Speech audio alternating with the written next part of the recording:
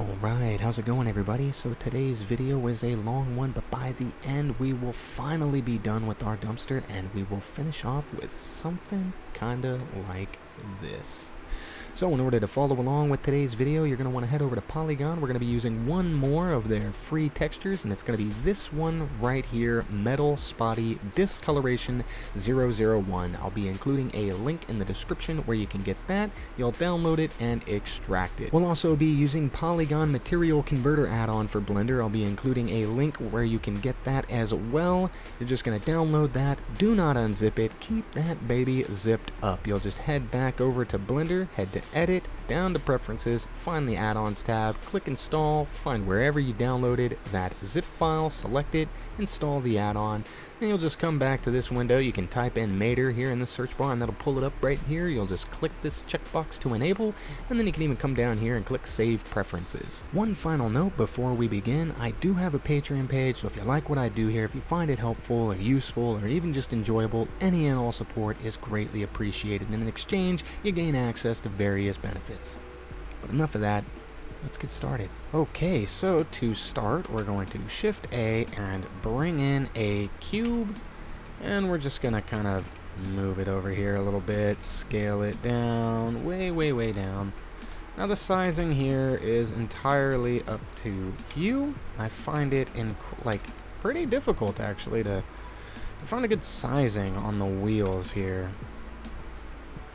Mainly just the little brackets that are gonna, like the wheel housing, the brackets that are gonna come down and kind of hold the wheel there, because we need it to be long enough that, you know, it's beyond these extra little fork slots that we slapped down here. But I mean, it's underneath the dumpster. It should look good regardless. So we're just gonna scale this down on the Z a little further. Could even like make this little base plate like a little thicker maybe to compensate.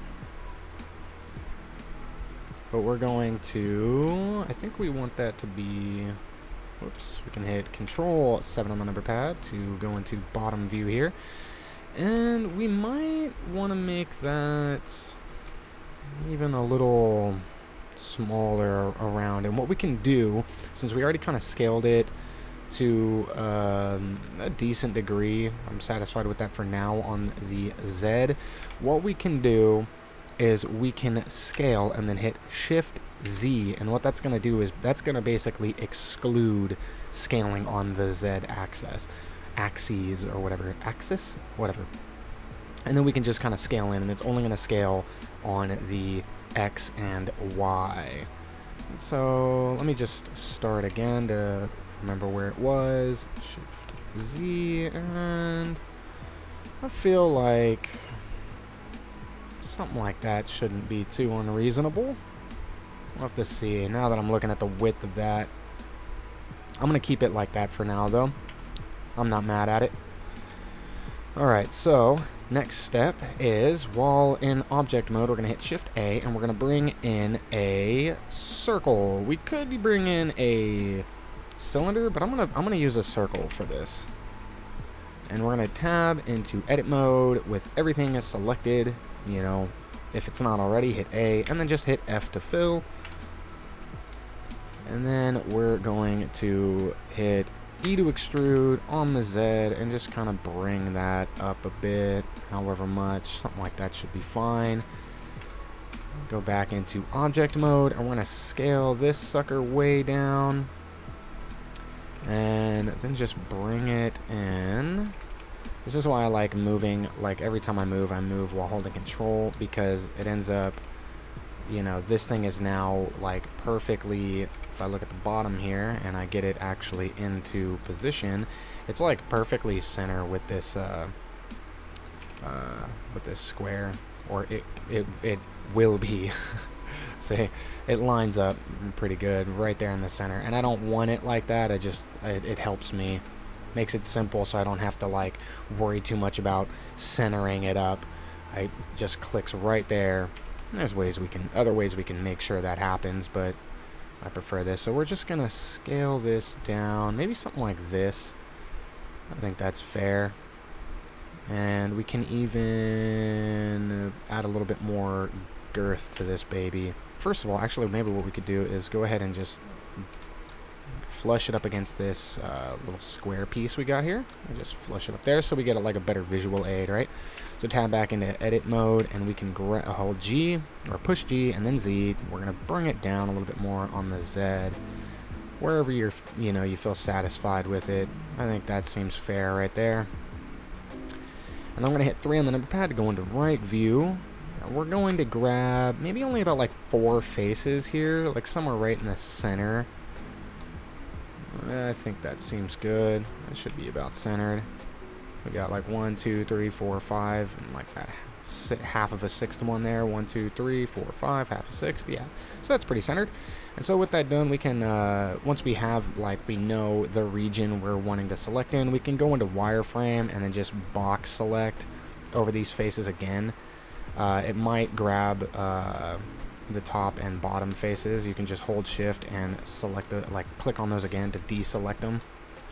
Or when you're making the box select, you just keep it. Basically, it'll grab a face as long as that little center vertice dot is within your box select. So you can just do a small box like this. You don't have to encompass the entire face. You don't have to do this nonsense.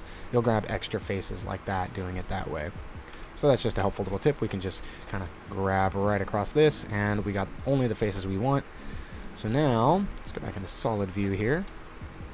Push 1 on the number pad to go into front orthographic view. We might actually even want to go back into wireframe if it helps, because this next part's going to be a little bit tricky, or at least it can be. We're going to go up here to our transform pivot point and switch that to individual origins.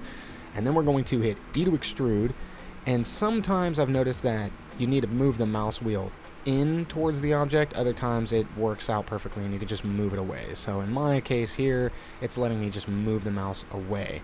But the reason I say to go into wireframe is because sometimes it's tricky to tell whether or not the faces you grabbed are extruding through the mesh and coming out the other side. In which case you'll be like, well, if you're looking at it in solid and you see the faces start popping out at first when you're looking at it in the front, you're like, oh, looks good. And then you'll come over here and you'll notice that this curvature here is reversed. So it's like, oh, okay, what did that do? Not that it matters. Ultimately, in the end, we'd be able to correct it one way or another, but just nice and simple. Right? Less work is always better. Now I'm going to go back to median point here, and I'm going to just select these 4 faces first, and I'm going to hit scale X minus, or excuse me, not minus, just scale X 0, enter. I'm getting confused here, thinking I'm duplicating. Scale X 0, enter on both sides, so that flattens it out like that. We get a nice little squared edge there. Looks pretty good. And then we'll grab these 4 faces again. And we might actually want to scale it down again. I'm not sure. We'll see how this looks. If we have to, we can do it after we do this part, and it's not going to affect anything. So now we're going to go back up to the transform pivot point and switch it back to individual origins again. Again, you can go into wireframe to just make sure that it's actually pulling out the proper way. And we're going to extrude and just see, now I'm pulling the mouse wheel away and the faces are going into the mesh, and we don't want that. So I need to push towards the mesh and it's coming out. So that's what I want. And I think we only need it to be about right there. Seems fine. You can go a little bit further if you feel the need, but I think whatever, we'll go right about there. That seems like a decent width. So this basically is where we're going to grab here, and we will extrude down, creating the little side brackets for the housing of the wheel. But before we do that, to kind of help us gauge how far down we need to go, we're going to go into object mode, Shift A, and we're going to add in a cylinder. Nice. And then we can rotate it on the Y 90 degrees. We'll scale that baby down, way, way down. Let's just bring it into place here. And a lot of this stuff, it's all, dependent on what you think it ought to look like. Hell, I've seen some dumpsters that do have wider wheels. I'm going to go with, something a little more narrowed out. And right here, we can already kind of tell if we're basing it off of these end faces, that last extrusion we made. We'll want to just kind of scale it in on the X until it, roughly lines up. We can even go just inside of this edge here, right, on both sides, because we're going to come down and, you know, we want this thing to fit in there, but I think it's better if we just kind of slap it like pretty close to lined up. I feel like it is anyway. It doesn't have to be. So now with that done, we can maybe bring it forward a little bit more on the Y, bring it down on the Z, and basically we're just going to look for, you know, wherever the bottom of our wheel here is past this thing, so we know, like, okay, that's realistically, it's a realistic size, right? Like, you know, in a reasonable length for our little brackets here. You know, obviously we don't need the wheel to be this big. If we don't want it to be, we can scale it down. However, we are satisfied with the scaling on the X. So again, if we wanted to scale it, and we wanted to scale it on, like, specifically just the Z and the Y, we can hit Scale, Shift, X, and that will do just that. It'll exclude the X axis, and we can just kind of scale it in like that. And something like that looks fair. It's just past that bottom bit. We could even bring it down a little bit if we wanted. It's all entirely up to you. I'm going to do something like that, though. That seems good. And we can go ahead and continue on with kind of getting this wheel together. Just kind of finalize things a little bit here. So with both of these exterior faces, the big round faces on either side selected, we'll tap I. When the faces aren't, like, adjacent to each other, like touching, we don't have to double tap. So that's neat. We can just bring it in, you know, wherever you feel is good. You can, right about there. That seems fine. Okay. Then we're going to go into front orthographic. Again, we'll go into wireframe. We can go into, oh, I'm on individual origins anyway. Whoops, that's not good. It's bad practice. Bad practice. So we'll extrude and just slide those in. We want to be on individual origins for this part. I just shouldn't have been leading up to this point. And so just kind of gauge it. We don't want to go too far in, but like maybe about like halfway. You know, halfway in from either side. Something like that should be good. Yeah, I think that's fair. Okay, that seems good to me. Alright, and then we'll tab back into object mode, and we can hit Shift A, and we're going to, in fact, actually, before we do that, let's go ahead and just box select over all of our objects here, and we'll just hide them, because we want to be able to see, because the cylinder we're going to add is going to come in here at the 3D cursor. We could have, you know, we could have just moved the 3D cursor. You could do that. So that's an option, you know, or you can just hide everything. So we can hide everything, and then we can add in the cylinder, and now we're able to see it because we want to make some adjustments without clicking away after we've added it in. Or, of course, as I was saying, you can just have everything there, and you can just, you know, hold shift and right click over here for a moment. But I prefer to have, when I add an object, for it to be at that same starting line. So that's why I prefer to just hide everything. When you add an object, it's always going to pop in wherever the 3D cursor is. And when you know, shift right click in a 3D space, it's just kind of wherever, you know, and I prefer it to be snapped over to the grid. And we can snap that 3D cursor to a number of different, you know, like there's a number of different ways that we could snap that around to different things, but I'm focusing on keeping things nice and simple, right? So I'm just going to hit Shift C to put that back to where it was. I'm going to go ahead and actually just type, or hit A to select everything and hit H to hide it. Then Shift A, and I'm going to bring in a cylinder. And now down here on the bottom left, we have this little thing that says Add Cylinder. That's the last thing we've done. We're going to open that up, and we're going to go ahead and drop the vertices count. And you'll notice that it's kind of reducing the number of, well, vertices and faces all the way around. And I think we're going to want to go with something like 9. Let me get a look here. So we got this one, 2 in between, that one, 2 in between, that one, and 2 in between. Yeah. So we're going to go with 9. Yeah, that seems good. Okay, and then we'll just move this over on the X. We can Alt-H to unhide everything. Go into front orthographic if you feel. Whoops, don't do that to everything. We're just going to rotate this semi-cylinder thing that we brought in here. Bring it over. We're going to scale it way down. Basically, this is going to be the spokes. So we're just going to create like a simple, like low poly spoke, like rim kind of system for the wheel here, and I like the look of having just 3 little spokes that come out and having them evenly spaced. So having this shape with 9, you know, the 9 faces on it or whatever, you know, it's nice. You could achieve having evenly spaced 3 spokes with having more, but then you're just having more for the sake of having like that more refined kind of smooth detail on something that's not really going to be seen up close. It's going to be housed inside this wheel here, and it's going to be behind our little housing unit, our little bracket that's going to come down. So you're not really going to see much of it. So we'll just scale this in on the X a little bit, scale it down more here. That might have been a little too much, but we can adjust as need be. So we're going to go into wireframe, and we want to, yeah, I think I've done a little bit much there. Although it doesn't matter. Just kind of whatever you feel is an acceptable amount here for this. I think that actually looks pretty good. So we're going to bring this in, and we're going to line it up with this edge here. But, you know, again, this is something depending on like how much you want, how much width you want on the X. I feel like something right around here is pretty good. I'm going to line it up with this inside edge right there is pretty good.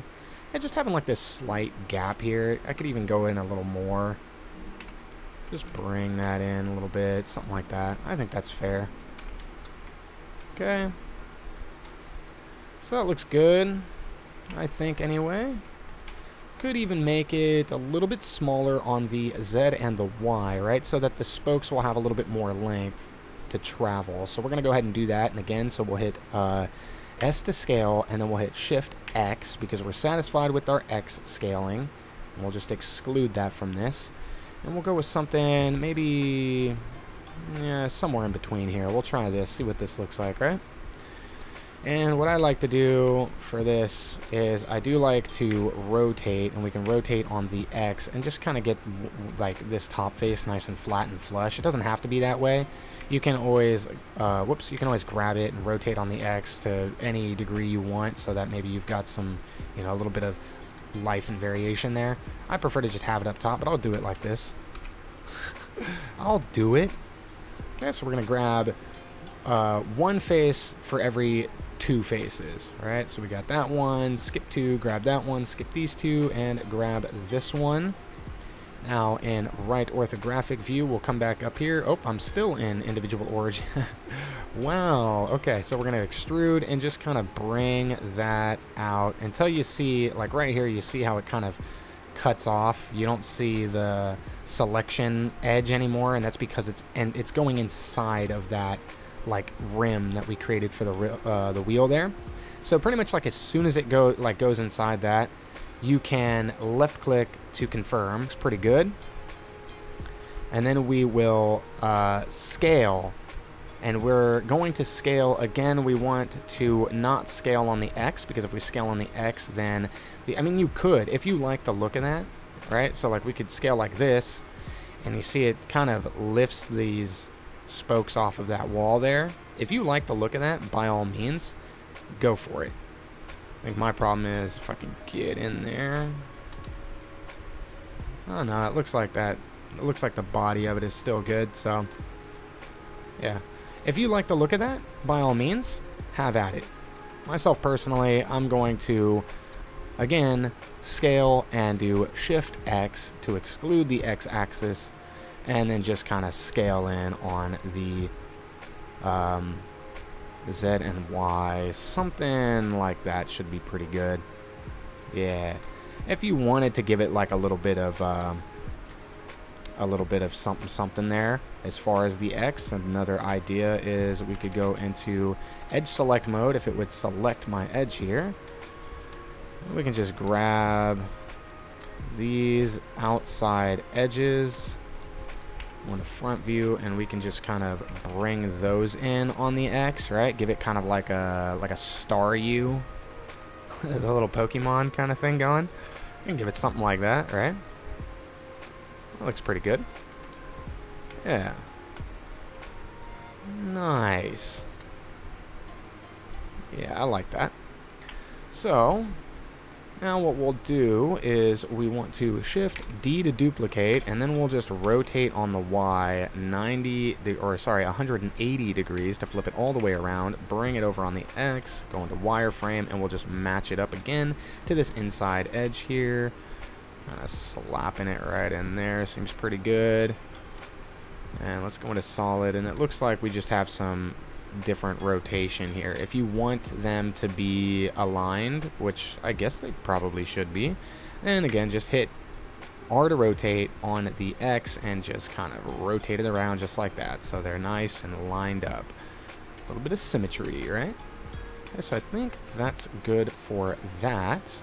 Now we can go back to doing this bit. Just gonna take another look, make sure I'm not forgetting anything there.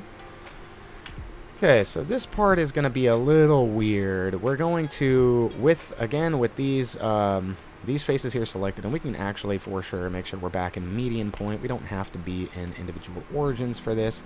And we'll just E to extrude down on the Z and bring it down however far, go into right orthographic, and if you need to go down a little farther or bring it back, you just hit G on the Z and do whatever seems about right.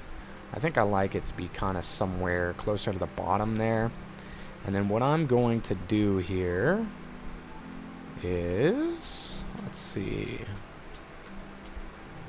I'm going to go into right orthographic, and I'm going to go push 1 to go into vertice select mode, and then I'm going to box select these vertices here and these vertices here, and then I'm going to grab and just kind of bring them up a few points on the Z, maybe something like this. Then I'll box select these inner ones and bring those up as well, just a tiny little bit on the Z, just so we have like a more rounded end here.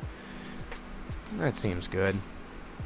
Alright, and then what we'll do is in wireframe, in right orthographic, just box select this whole bottom line of vertices here.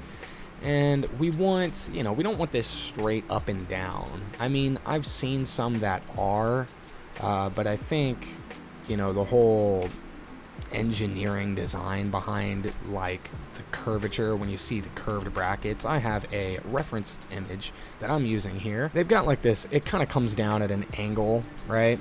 And I think that's, you see here they have this rigid one, and I think that's, because like, it's not designed for swiveling around, whereas these ones are. It's, the swivel caster green. So yeah, I'm going to go with that kind of a look. It's not going to be perfect, but again, it's like, no one's really going to be looking that closely at it, I hope. So we're going to hit G to grab on the Y, and we're just going to kind of bring this forward about a few points there. Something like that should be good. We could even bring it up like one more.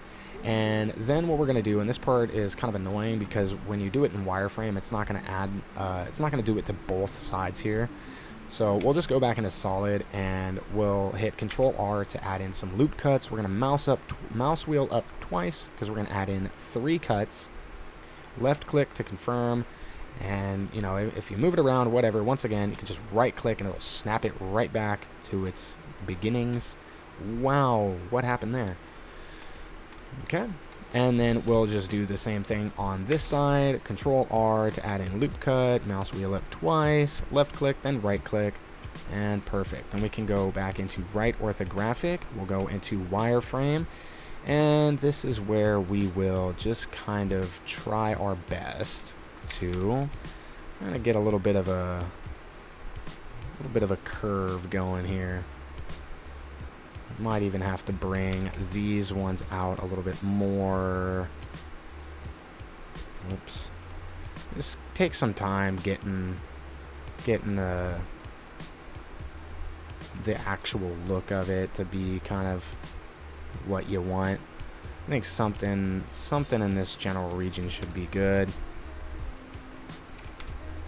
Just kind of, box select each loop and just kind of, bring them forward, bring them back, get it, looking right. And then, so you'll notice that once we've done that, we had rounded off this edge to make it a little bit more round. And once we've moved it forward, it's kind of squared up this side now.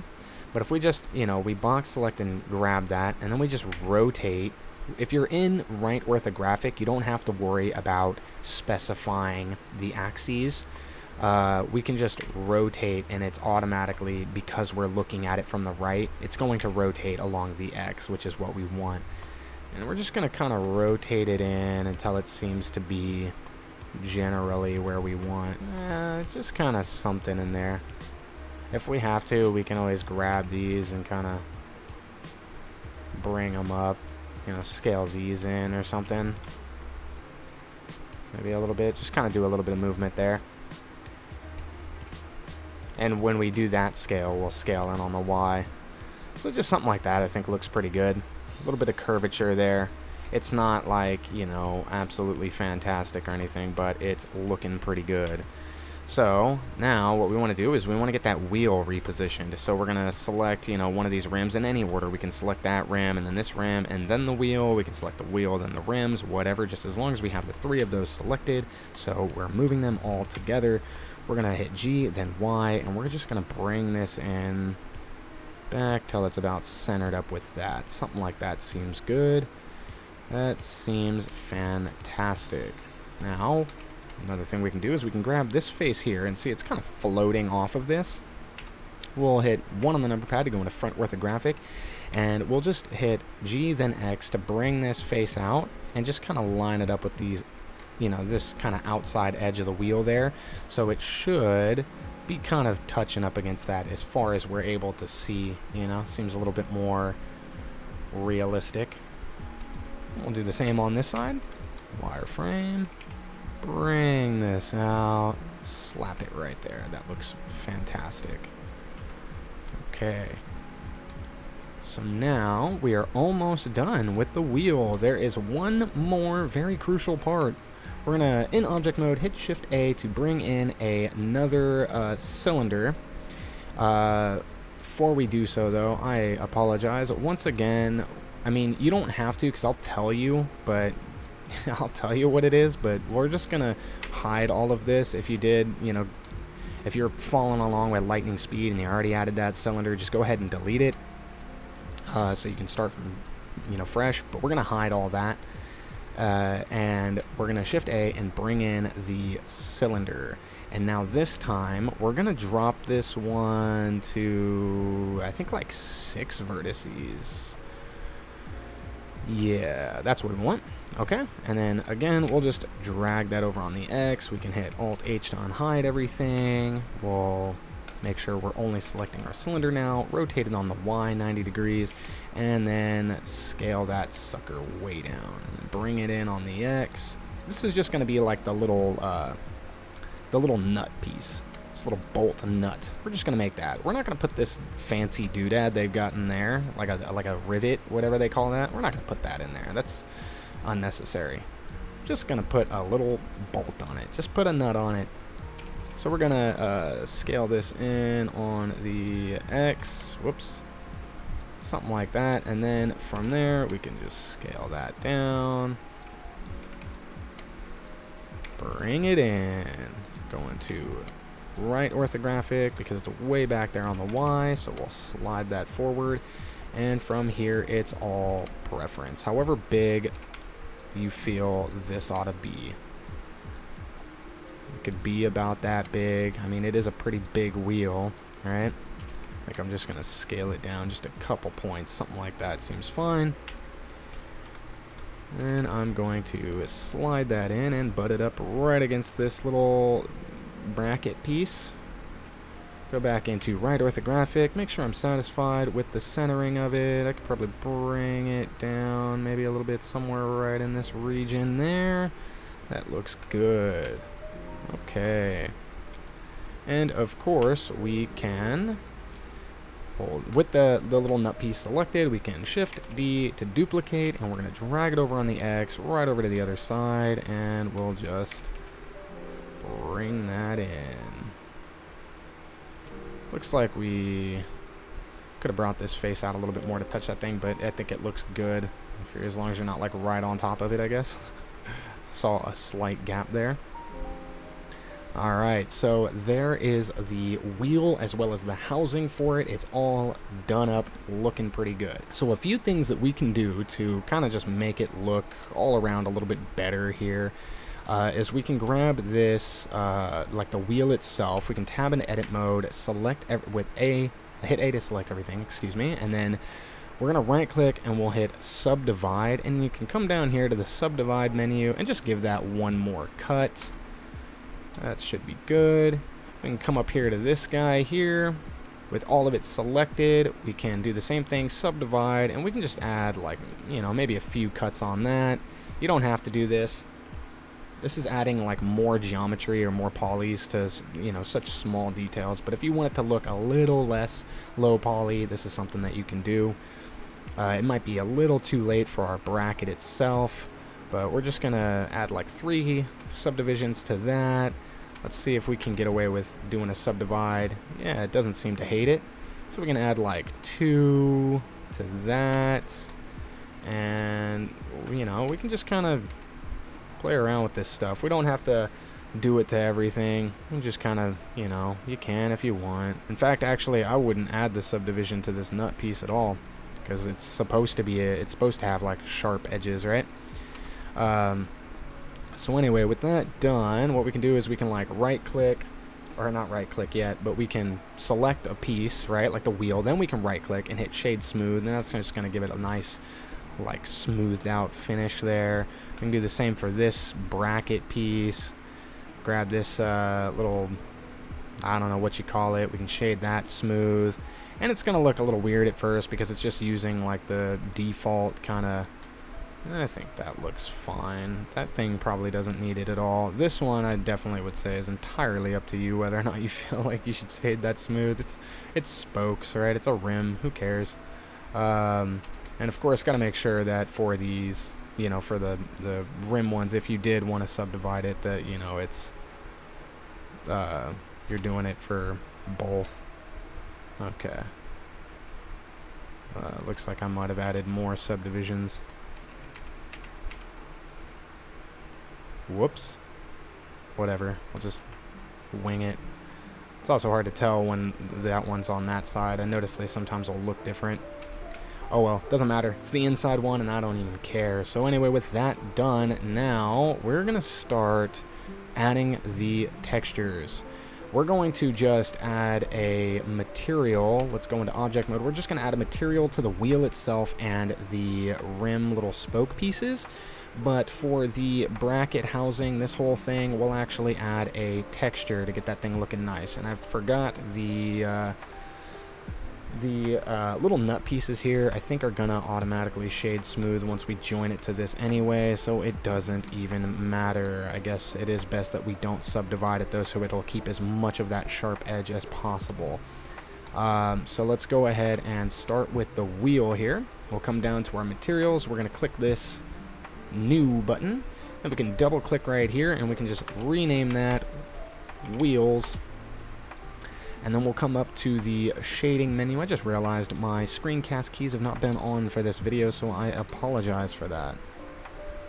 Let's get in here real close.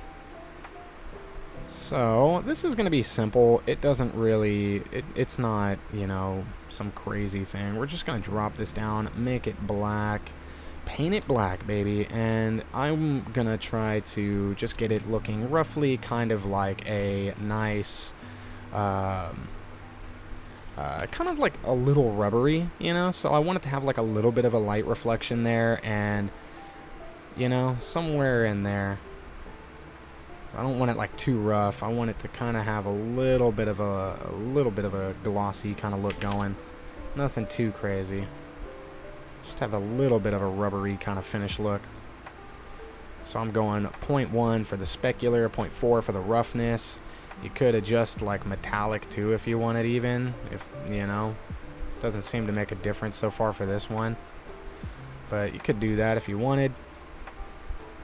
I think I'm just gonna keep that one, or you know what, I'll go ahead and add like 0.2 or something to the metallic just for the hell of it. Alright, I'm satisfied with that. Now for this little rim piece, this one is even less of like an exciting part. We'll just come in here and add new again on the under the materials, double click this, and we can rename that rims. And for this one, I'm just gonna like, I don't know, I'm just gonna like pretty much change its color, make it not quite black, maybe like more on the gray end. I'm gonna zoom in a little bit, and we'll drop the specular. I want it to be rough, give it like a plastic, a rough plastic look. I'll go 0.8 on the roughness. I don't really care. It looks good enough. I'm not gonna get hung up on these little rim pieces.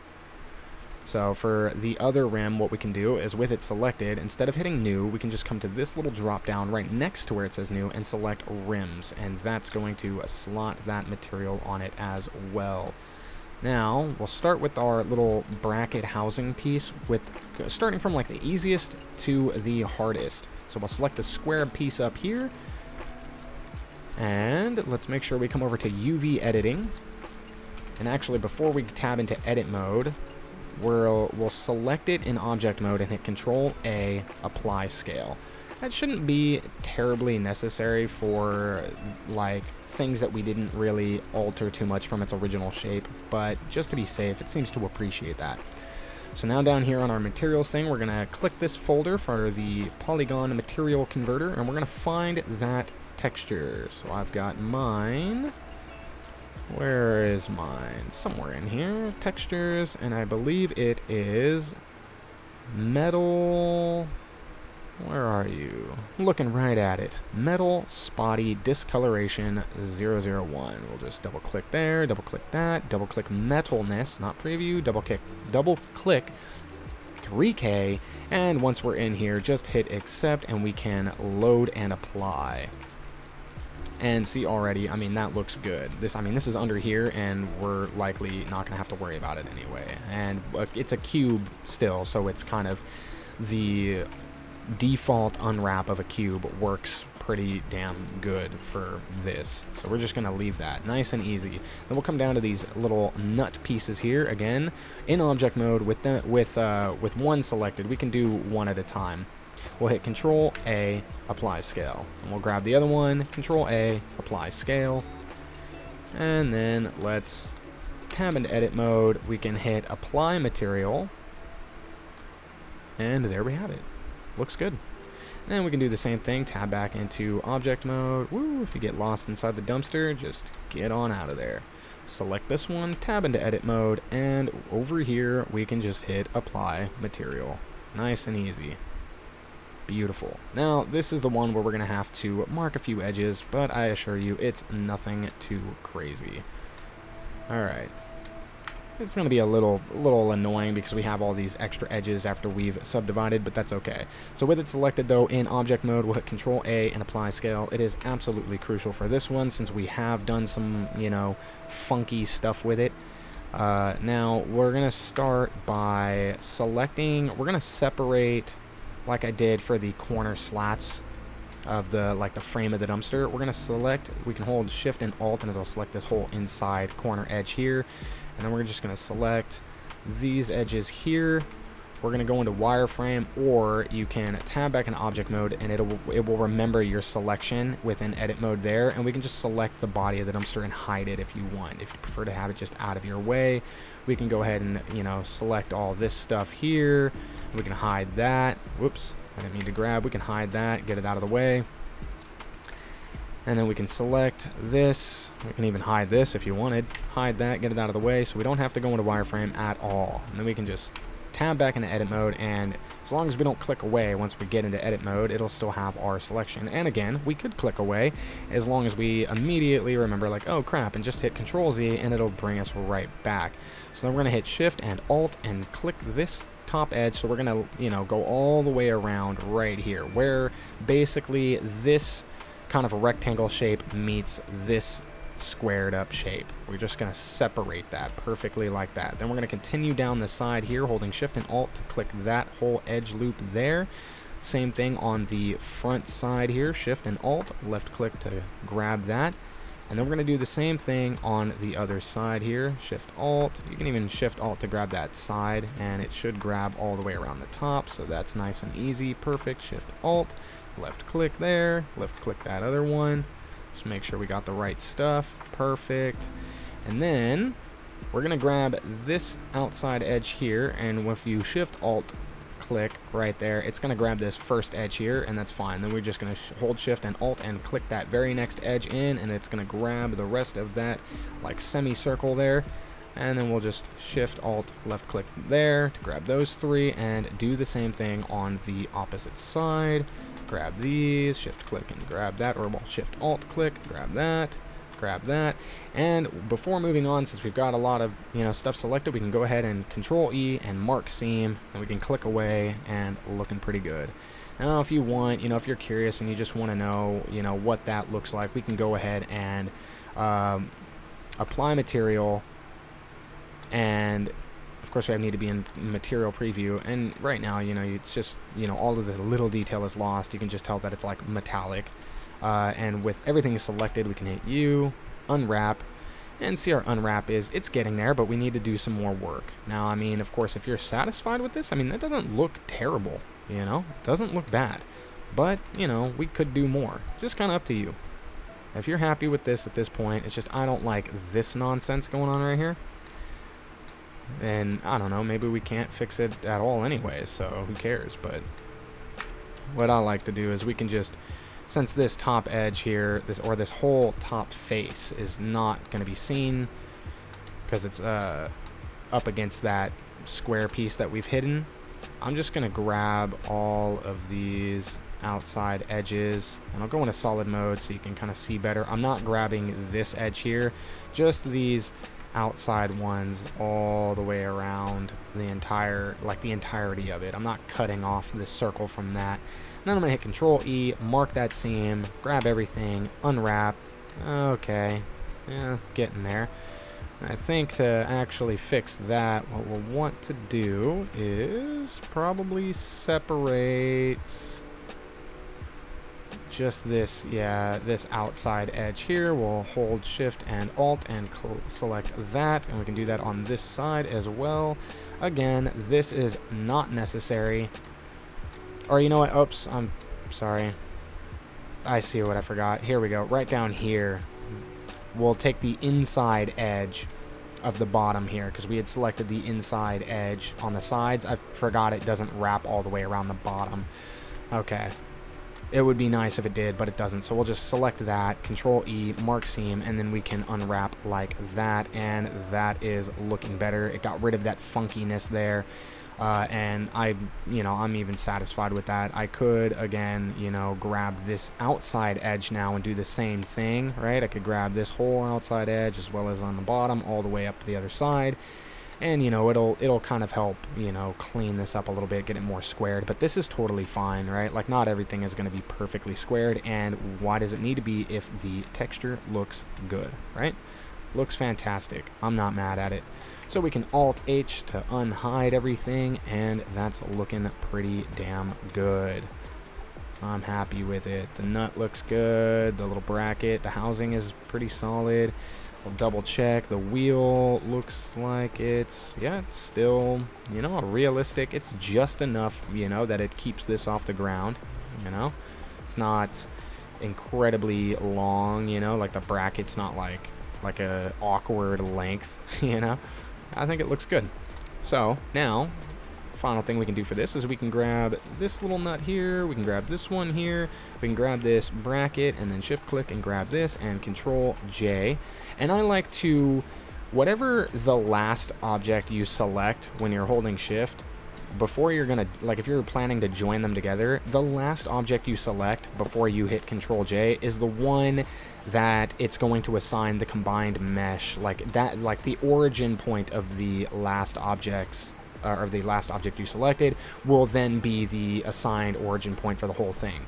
So I had selected the nut, right, and all that, and see the origin point is up here, which is where it was for just this little square piece. And so I like it to be that origin point, and I like to keep it that way. I don't want to have to reset the origin. If I do, it's fine. It's not a big deal. You can still, manage, but I prefer to just have it like this. I'll show you why in a moment. So we're going to select these two rims here, and then we'll select the wheel, and then again selecting the, you know, like the bracket housing bit, hit Control J, and now it's all nice and done. It's all one solid piece with individual materials and textures, and it's ready to go. So we can hit 3 on the number pad to go into right orthographic view. I'll go back into layout view for now, since we're done with a lot of that. And along the way, don't forget, you can always hit Control S to save. And, okay, now we're going to go up top here, and we're going to switch over to 3D cursor. We'll hit Shift D to duplicate, scale on the Y, -1, hit Enter, and there we go. Now, you know, we can rotate these around. We can select this one, making sure, of course, that we switch back to median point, and we can rotate on the Z and just kind of, you know, do this number and get it however we want. Another thing to keep in mind, if you want, is you can actually, I just joined it all together so it's just a lot smoother when it comes to duplicating and moving it around. If you want, you can take this whole square piece up here and you can separate that so it's its own thing. And I'll show you what, you know, I'm talking about. Because if you notice, as I was rotating it, right, like it's, whoops, excuse me, it's rotating with that square thing, and that's not actually how it would look. And if you look at the little side brackets that we kind of brought off that thing, it kind of has like a better look, especially when you're further back. It almost actually looks like it's perfectly, like it's actually swiveling around that round plate there. So you could, if you want, it would probably, you know, be a lot more appealing for like animation stuff. You can, with that whole square bit selected, we can hit P and separate by selection. And now, when we grab this sucker, and its origin point is still going to be up there. That's the other good thing about having joined it all to that. Now, when we rotate on the Z, it's going to rotate just with that. So you don't have like that funky look. Now, again, it just depends on what you're using this for. I mean, is anybody even going to see that down there? But just something to keep in mind, you know? Because you never know. Maybe you have a moment where, you know, your dumpster is going to get like knocked over on its back, you know, like for whatever you're using it for. If you're using an animation where the dumpster gets like blown off by some explosion and it's, you know, flipped over on its side, and then these things are exposed and someone's like, oh, wait a minute, why is this like rotated like that? You know, like that doesn't make any sense. And it looks like I had accidentally had the little nut down here selected as with that square as well. So make sure you don't have that. If you did do that, you can Control Z all the way back to where it's one solid piece again, and you can just make sure you unselect that and go from there. I'm gonna leave it as it is for now. I'm not too worried about it. I'll wait until I have them all duplicated over where I want. So with both of the wheels selected, we'll go into front orthographic, hit Shift D, scale on the X, -1, oops. Have to make sure we're in 3D cursor, of course. And it's okay if they're already duplicated. It's fine. Don't like Control Z. You can keep them duplicated, and with the duplicates still selected, right? See, it says duplicate objects down here, so we know the duplicates are still there. It's all good and fine. Then with 3D cursor on for the transform pivot point, we can hit scale X -1, and it all works out in the end. Perfect. So there we have it. There's our wheels. That is the I mean, for the most part, I would say, unless, you know, there's any other particulars anybody wants to do, that is going to be pretty much the last of the modeling. Now we're going to finish out with adding the materials to our bar up here. We'll create a nice little material for the lid. And I think the only other, you know, quote, like modeling we're going to do is, I was noticing this bar up here is actually a little small, isn't it? So we'll actually kind of get that to look a little thicker like this, so it's a little more realistic.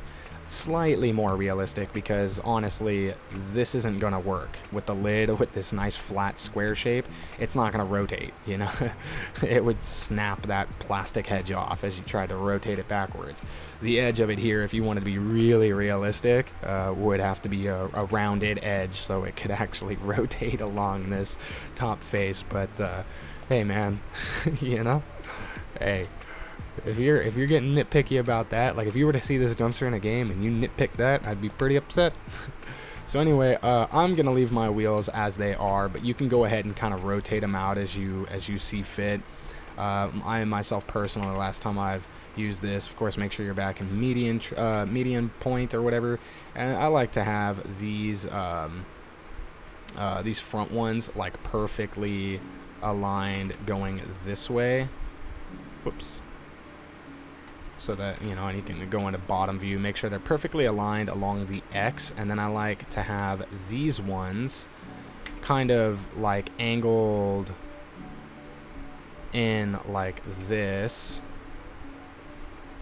Hopefully they're both facing the right way. Yeah, kind of like that, because the scene I used it in, it depends on where you're going to put it, but the scene I was using it in, there was a wall behind the dumpster here, and so it looked, you know, it gave it the look that it had recently been pushed back in from this direction up against the wall and then slid that way, so these wheels had enough time to straighten out while these ones were still curved as they pushed this end up against the wall once it was kind of all lined in. You know, I just gave it that extra thought of detail to do that. You can do that.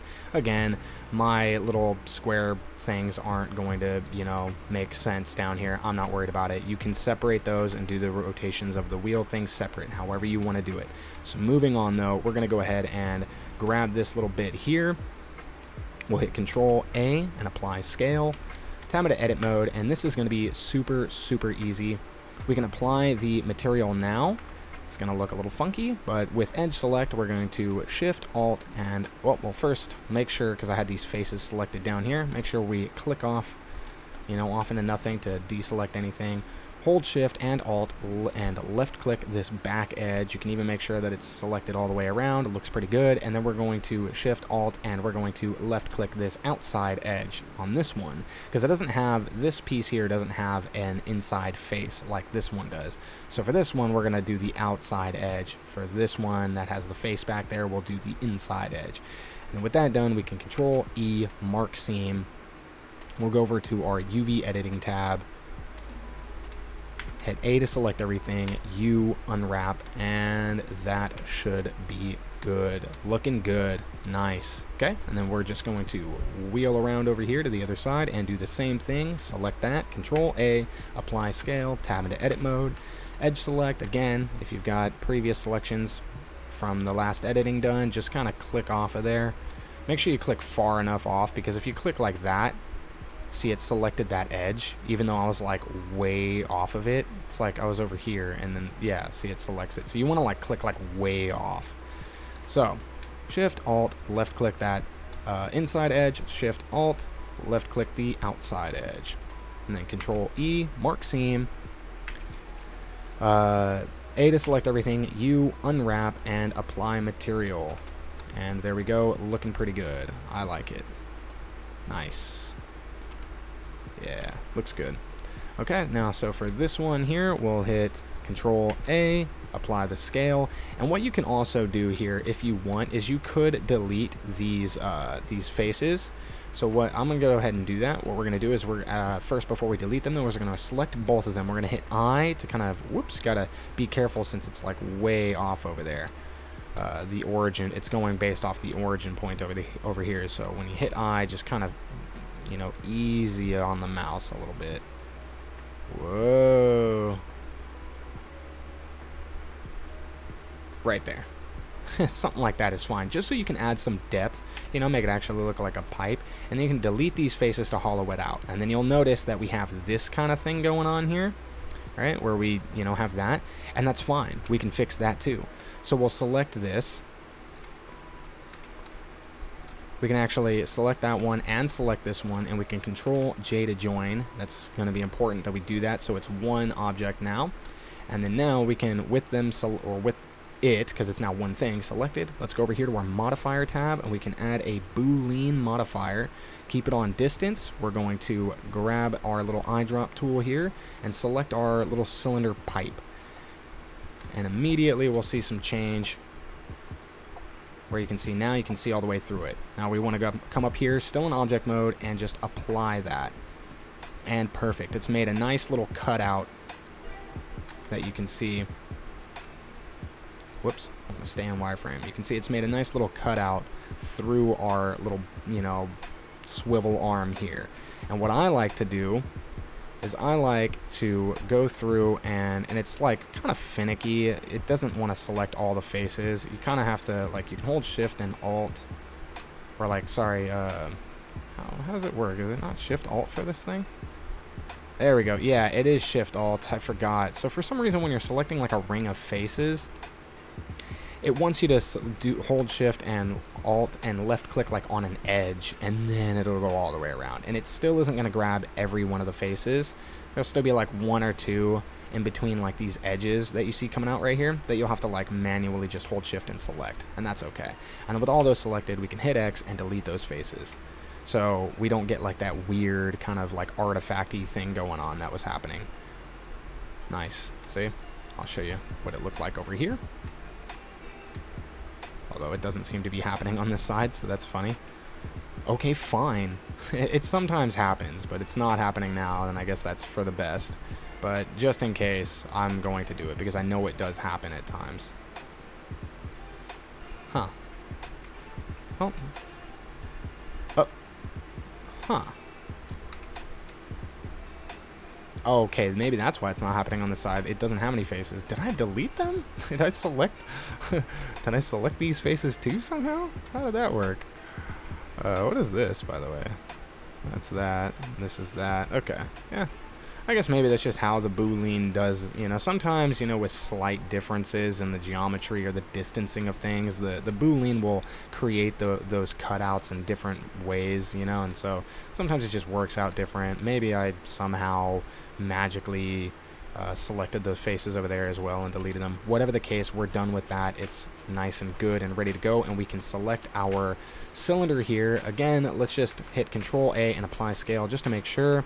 We'll tab into edit mode, and this is super easy. We'll Shift Alt, and we're going to select both the outside and inside edge on both ends.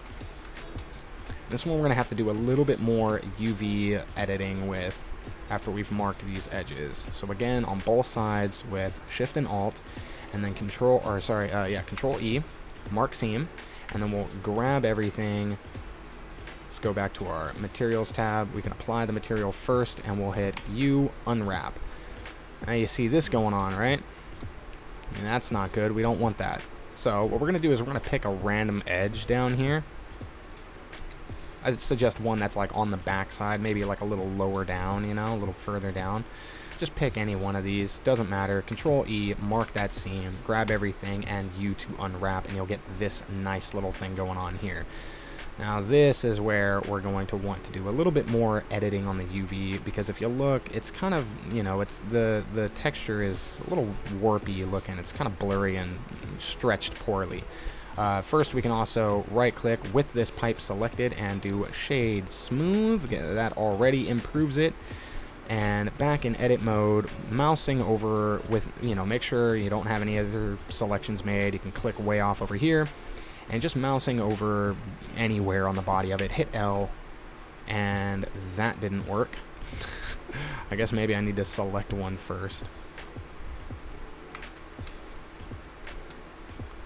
Select that and then hit L. There we go. Okay, so if you, yeah, I'm such a dork. If you select one of the faces on the side here and moused over that face, you hit L, it'll select the rest of those linked faces rather than grabbing these ends. We don't want these ends right now. I'm not going to worry about them at all. You can, of course, but what I'm going to do now, if you remember from a previous video, I'm just going to rotate this so it's, you know, more representative of how the actual, like the length of the model goes, because you see now that I have it rotated on the X, if I scale it on the X and the UV thing, it's stretching along the X in our 3D viewport, and that's what I want. So I'm just going to stretch this out a good bit on the X, and then I can even just stretch it out a little bit on the Y. And already you can see that the texture looks better. It can be even better if we want it to, though. We can just kind of, you know, sometimes you got to get like real close on there. You know, maybe not stretch it out so much on the Y. Just kind of find that sweet spot.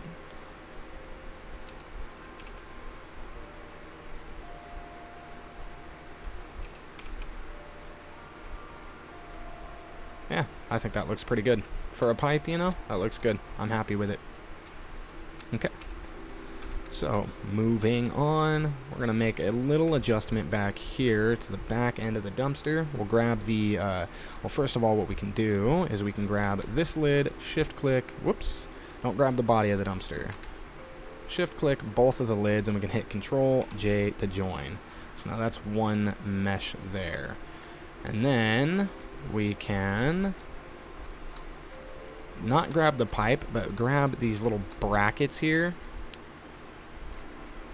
and just shift click the brackets and join those together as well. Now we'll grab the lid, we'll tab into edit mode, make sure we're on edge select, click away to make sure we don't have any other selections, hold Alt and left click here to grab all of these edges, and it's not going to go across both lids, it's going to go to the middle, so then we can shift and Alt and do that again for the other side to grab all of those top edges. Go into right orthographic view here. We're going to hit G, then Z, and Z again to kind of move it up a little bit right along this. I'm thinking something like that's going to be alright. Yeah, that should be fine. And then now what we can do here is, this part's going to be a little, you know, it might seem a little weird, but this is what we're going to do. So we're going to grab the brackets and then grab the pipe, Control J, so now that its origin point is right here in the center. Nice and perfect. So now we're going to scale and shift X, so we don't want to affect the X scaling here, and we'll just scale this out, get this a little bigger. Might even have to bring it back down so we can scale, shift X, bring it down a little bit, and then just kind of, you know, go through the hassle of rotating, slowly making little rotations and sliding it back in there. It doesn't need to be perfect, just kind of general. That looks pretty good. I'm happy with it. So there we go, nice and easy. We did the shift X so that we weren't going to be scaling the pipe out to the sides. It wouldn't be the end of the world, but it also would, you know, we'd have to realign the brackets, and it would just be as simple as like grabbing the whole thing and just scaling it back in on the X. But that's just one more thing to worry about. You know, remember that handy little feature of, you know, scale and then shift and then typing the, you know, the whatever axes you want to exclude from that scale, and it just saves you so much time. It's amazing. So we're going to do the same thing back here though for the pipe. We're going to actually, I joined them together for the sake of making sure that it was all going to scale together, much less work. So now though, we're going to separate the pipe, and it's going to be as easy as it was last time. Make sure we're in face select, and we're going to grab one of these, mouse over it, hit L, and it should grab the whole damn thing. We'll just make sure. In fact, actually, we don't need to do that, I don't think. Let me just make sure. Yeah, we don't have to do it like we did for the front pipe. You can just hit L, and it should just grab the whole thing. Yeah, I think the only reason it was doing that on that one is because it had those inset faces there. But just make sure you're doing it over the pipe. So we have only the pipe selected. We'll hit P and separate by selection. So now, with that done, go into tab, and we can do the same thing here, grabbing both of these faces on the end, and then we'll hit I, just kind of slowly bring that in, or not.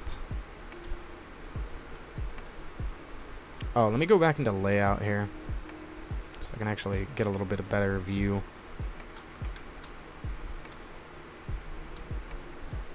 Hit I. Okay, it's just going really slowly for some reason. Let me go into wireframe, make sure I do have that other face selected as well. Looks like I don't. I don't know how I deselected that face. Okay, so yeah, both of the. Oh, you know what? My shift key's been acting up. That's what. Okay, there we go. That's definitely more better. It's not making some weird adjustment. So something like that. That's fine. We can delete those faces. And we have this kind of funk going on here. I guess we could have, rather than doing it how I had done before, you know, I deleted the faces of these brackets, we could have just pushed the pipe through it and then done the boolean, but we're going to do it now. Who cares, man? So we'll grab this, come over to modifiers, and we'll just add the, wherever it is, the boolean modifier. Leave it on difference, take our eyedropper tool, select this cylinder, and then apply. And it should just get rid of all those little artifacts in there. That looks good. Okay, nice. Now we can select the pipe and edge select. We'll grab these Whoa, I mean, I guess that's fine. I do want that edge, but not this edge. I don't want that one. So we'll just select the outside edge and that inside edge there on both sides.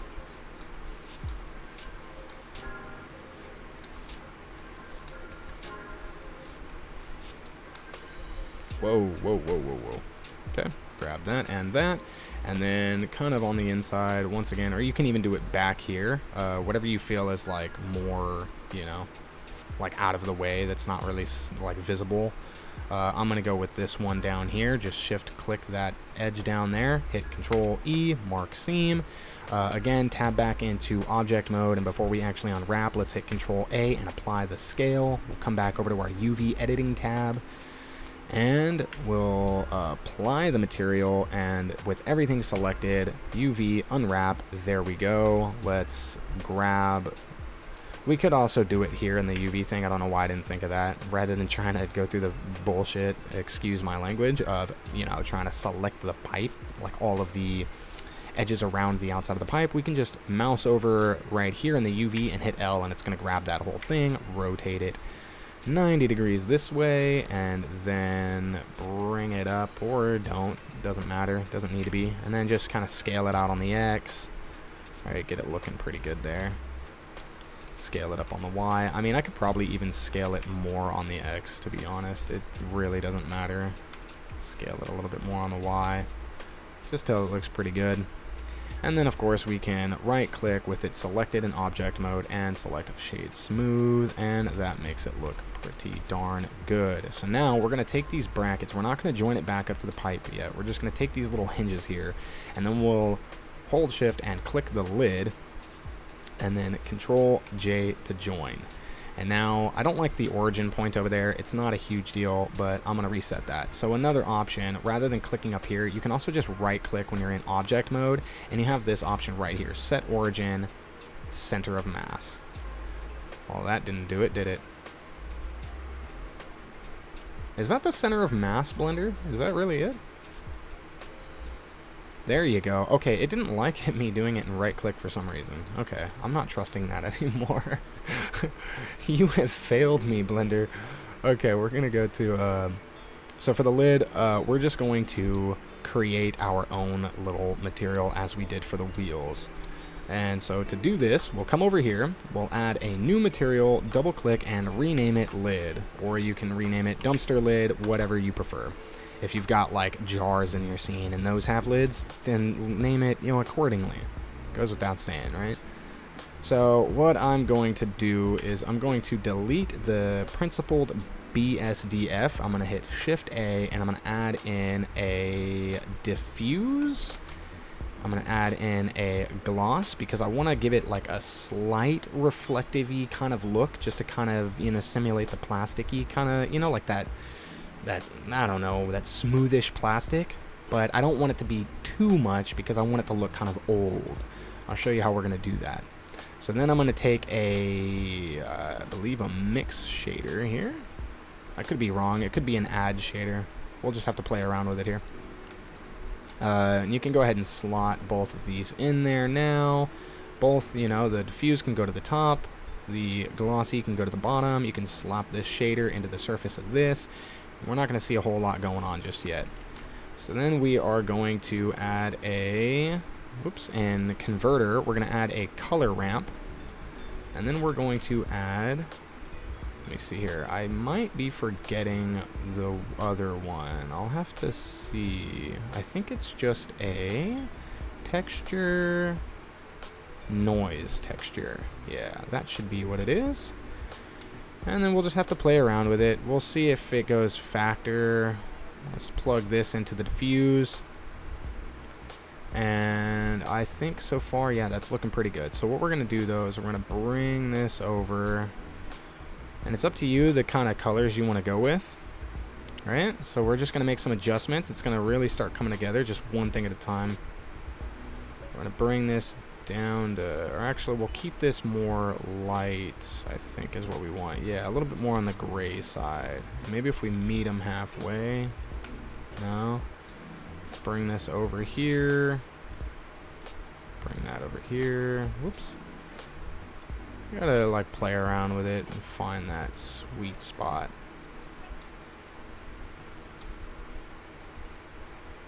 Yeah, that's right. We have to adjust the color. Whoops, of the glossy. We need to adjust the color of that as well. It just takes a little time finding a nice little sweet spot between these colors. Probably even could. Is that not what I'm thinking? Whatever. I'm just gonna roll with that. So the roughness of the glossy, this is what's going to affect how, you know, like I was saying, I want to put like that glossy kind of plasticky look on there, but I don't want it obviously that much. So I'm going to do like a 0.2. Let's see what that looks like. Maybe like a 0.3. We'll just kind of adjust it on the fly as we go here. I am definitely going to need to adjust this noise balance here, but I think I'm going to stick with this for now. And so what we're going to do, we also have the roughness of this, and right now it's just kind of like, you know, it's hard to really describe, but what we want to go for is we want it so that when I crank the roughness, it's going to make this look more like grime all over the lid here. So what I'm going to do is let's crank the detail. Something about 6 on the detail. Already getting there. You see, so if I lower the roughness, it's going to go back to that cloudy, blurry look, and that kind of looks more like a faded look. And that's not bad, but I like cranking up that roughness till it looks like actual nasty grime on the lid there. Yeah, I think that looks better. And so we can put the scale, something like 8. I mean, you can adjust the scale however, you know, just kind of play with it.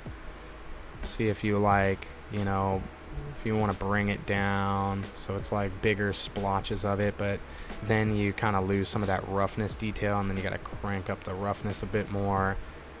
Maybe like something like 0.9 on the roughness.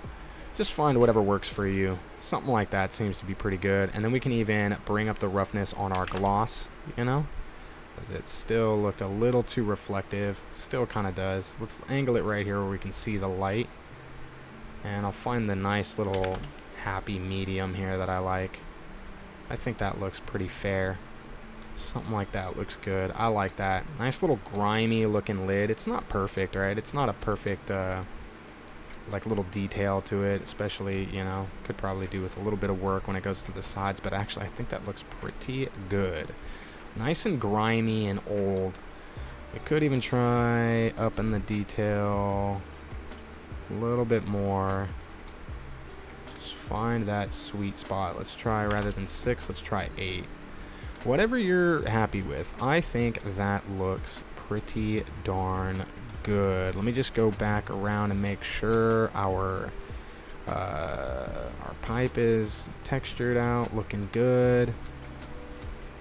Okay, let's go over to layout. We can go into material preview, and the final step. I mean, you know, unless there's any kind of adjustments that you want to make, and you can still, like, I can select the wheel down here, and even though like everything is selected, or excuse me, everything is like joined together, we can still go to like shading if you wanted to like adjust how the wheel itself looks, because that was also a little like self-made material that we created. You can just come over here with the wheel selected. Under the materials tab, you can select wheel, and when you're looking at the shader graph here, it's going to pull that up, and then you can make adjustments to it. So nothing is really ever set in stone until you do a render. When you do that final render, that's when, you know, but I, just for my own workflow, my own sake of sanity, I prefer to kind of fine-tune things to roughly about where I'm pretty satisfied with like a final look, and then I start, you know, joining all of all the meshes together into one. Especially, you know, after at least waiting until I've UV unwrapped everything. So final step though, we're just going to grab all 4 of these wheels, and then we can grab the body of the dumpster here. We can join that with Control J. We can click off of that. We can take these little side hinges and this pipe, Control J to join that. we can grab this pipe here and the lid, or excuse me, we'll grab this pipe on the back, we'll grab our little side hinge thing here, we'll join it to the lid, and then we can select the lid and join it to the body. And you notice it was kind of like adjusting our, you know, our little grimy thing there. It looked like it was kind of moving around. That's fine. Again, we can just click it, make sure we select our lid here when we're looking in our shading tab, and you know, we can adjust it however there. But there we have it. We now have a fully modeled and like textured and even nice little custom materials like a dumpster, dude, and it looks great. It looks old. The wheels, you know, kind of look nicer, but we can always, you know, do the same thing that we did for the top. You can go back into shading, you can select the wheels, and you can, you know, do what we did for the lid. You know, you could even add because essentially, you know, this is like the same thing. You could get like the same effect like I did, where I wanted it to kind of look like a little bit of like a, have like a little bit of a reflective surface, so it kind of gives off like this rubber look. You know, like that hard rubber, not like car tire rubber, but like, you know, that hard, not very pliable at all rubber. And you know, so you could do the same thing where I could delete this principled BSDF, and I could take, you know, a diffuse and a glossy with a mix shader, and I could take that, go to converter, take a color ramp and a noise texture, plug all of that in, and just kind of play around with it and get a nice grimy, old, faded look going for the wheels as well. That is totally preference. I'm not going to worry about it here. I think we've done enough. Alright, well that's going to be a wrap on this one and a nice little close on this dumpster series. Before I wrap up, I do have a Patreon page, so if you like what I do here and you want to show some support, you can head on over there where you'll gain access to various benefits for as little as $1 a month. But anyways, that's enough out of me. Thank you very much.